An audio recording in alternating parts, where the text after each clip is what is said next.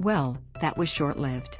Kelly Ripa and Mark Consuelos might have celebrated their status as empty nesters after their youngest son, Joaquin Consuelos, went to college in 2021, but they've already lost the title. The pair had been vocal about adjusting to their life post-kids, but on Wednesday's Late Night with Seth Meyers, Ripa revealed that they're no longer the only ones in their home. "We were kind of empty nesters and then my mom had heart surgery," Ripa, 52, explained.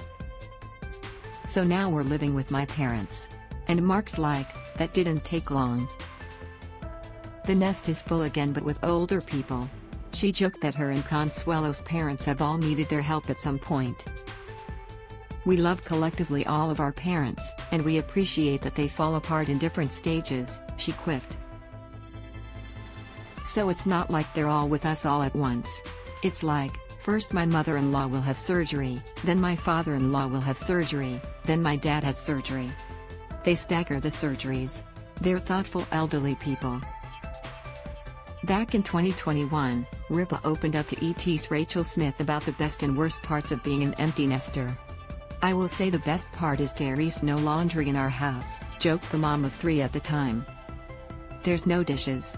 There's like, nothing. Nothing. There's nothing."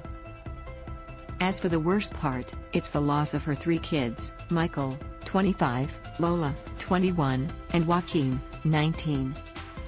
"The worst part is, people would say to us, 'Oh, don't blink because they grow up before you know it, and they'll be out of the house. And when you're in it, you're so tired, you're so like, bone tired in your bones that you can't believe that's true,'" she described. "But we did.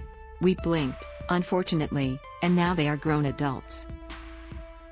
Why Kelly Ripa and Mark Consuelos' kids are grossed out by them. This video is unavailable because we were unable to load a message from our sponsors.